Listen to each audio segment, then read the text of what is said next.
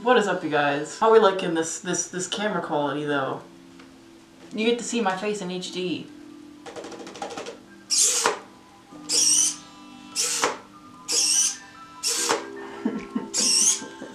Anyway, sorry for the totally fugly backdrop. Everything is gonna be shifted in a little bit. We'll talk about that later. I'm basically redoing this room, so it's better for YouTube. So yeah, I'll talk about that in another video. But for today, we're gonna be talking about my Jarvis system, which I like to personally call Narvis. Not a rather very intelligent system, because it's not AI. I wish it was AI. I wish I was that smart. So yeah, let's get into it. Alright, so here's the whole setup so far.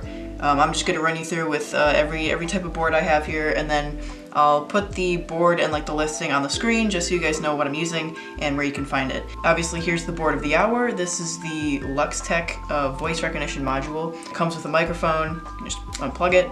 This is what controls the entire system. Then I got these knockoff Arduino boards. This is the Arduino Nano. I got this because I didn't want the pins already installed in there. I wanted to install my own pins if I needed them, and then wire in the wires myself. This is just a power cord that hooks into my MacBook. Then we have my soundboard from Adafruit. I don't remember which one this is off the top of my head, but I will put it up on the screen so you guys know. I think it has like 9 or 10 spaces for sounds, but you can put multiple on each, I believe. This is just an audio amplifier. It's a 2.5 watt Class D that hooks up to this speaker that I'm testing right now, and I might actually be replacing this one soon because it is extremely quiet.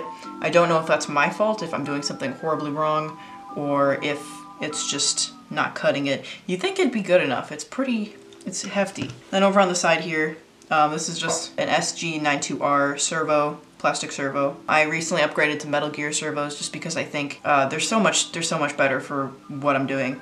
It's much sturdier.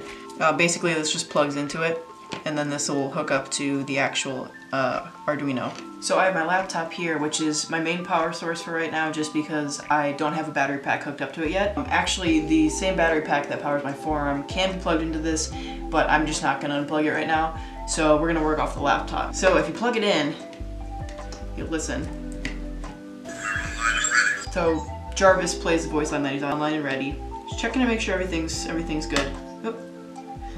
I didn't realize this was magnetic.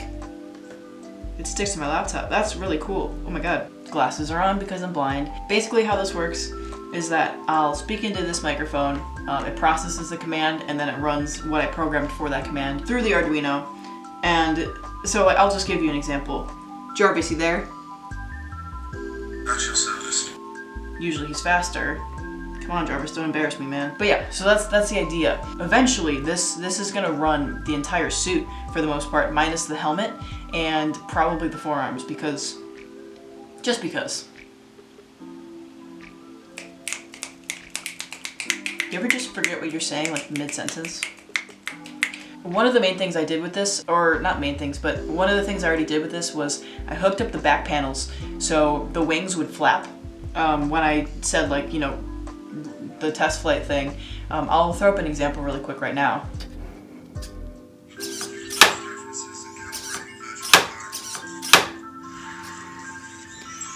That caused a lot of problems with my suit up. I didn't attach the wing properly to the exoskeleton, and it wouldn't fit together. So that was when I was using hot glue.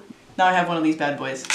So we're gonna be reattaching those back panels very soon. Right now I'm just working on the exoskeleton, which I will talk about in another video. Yeah, so that's the idea. I can even show you guys right now. Run a flight test.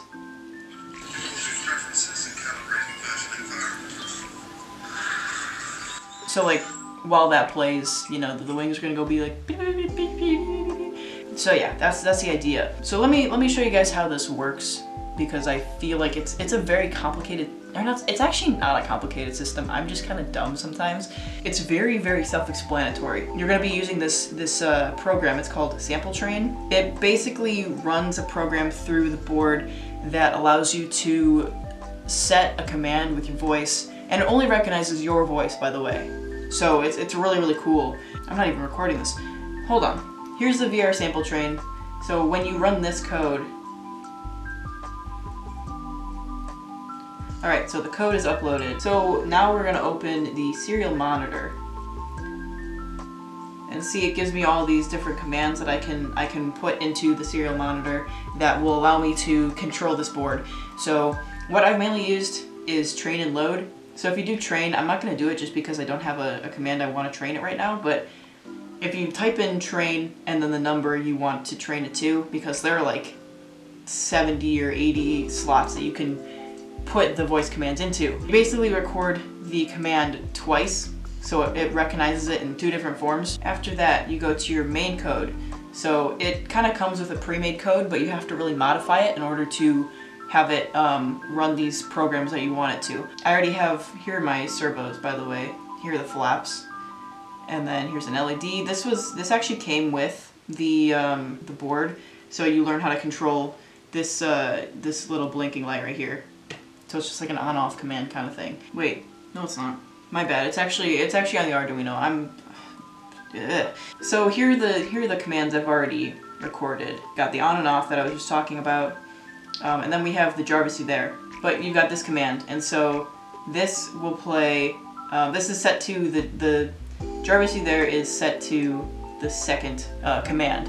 That's where this comes into play, where like you train it to a certain number. Got my servos in here, and then so we're just gonna scroll through all this. So then you come to the commands. You basically, it recognizes the command and then it'll play my voice line. But I have a really cool thing. Hold on. So let me just run this code.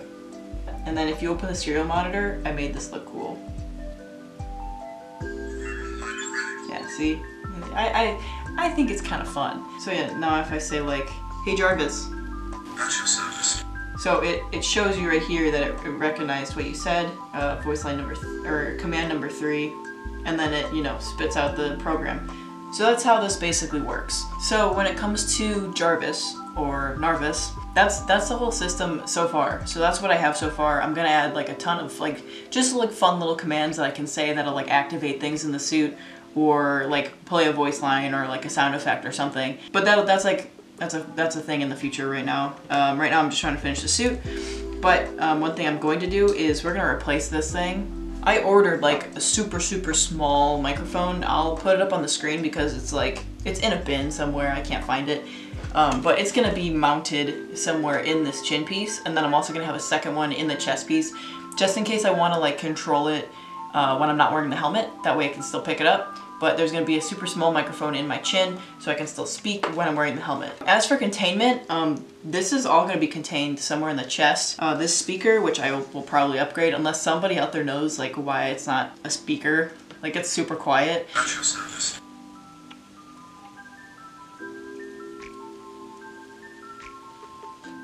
But yeah, otherwise, I'm probably going to replace that speaker. This whole thing will be contained, so I'm going to design like a box that's going to screw into the exoskeleton on the inside, just so it's like all contained in one specific area. So yeah, let me know if you have any like fun commands I should program into Jarvis, because maybe I will. Maybe I'll have some really strange stuff going on in my suit, but that's what makes it fun.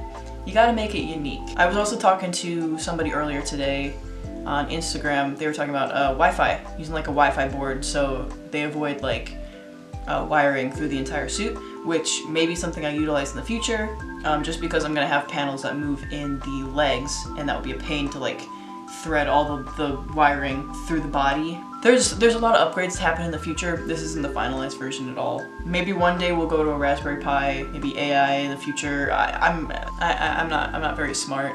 This is the easy route, in my opinion. There are so many other people who have done like cooler things with this kind of stuff, but I need some kind of voice recognition, I need Jarvis to talk to me, and I need suit control. And that's what I'm getting with this, so I'm satisfied with that for right now. So yeah, let me know if you have any ideas in the comments. I am more than willing to program some weird stuff into my Jarvis board. Thank you guys for watching. More updates soon. I'll have some exoskeleton stuff, and hopefully a forearm build progress tutorial video in the future. Yeah. Bye guys.